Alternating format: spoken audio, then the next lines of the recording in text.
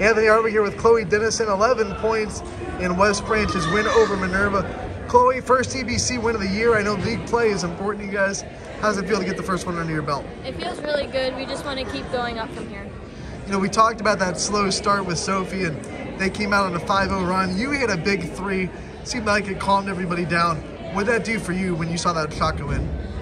It just sort of gave me a little bit more confidence, and I think it gave the team a little more confidence just to keep going and that we would build off of that. You ended with 11 points in double figures. Coach DeShields talks about how important your scoring is to the team. What worked so well for you today? I think just everyone communicating and working together, it really helps everyone together as a team. You also have a defensive mindset in this team.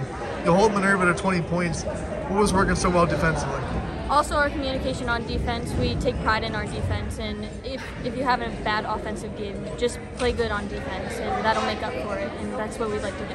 Big one on Saturday against Marlington. What's it going to take to come in here on a Saturday afternoon and get a big home win? We just have to have the right mindset, and I think that we need to lock down Chelsea. She's a very good player, and the rest of their team is also very good, so we just need to come in and be ready to play. All right, Chloe, thank you so much for the time. We'll see you again soon. Thank you.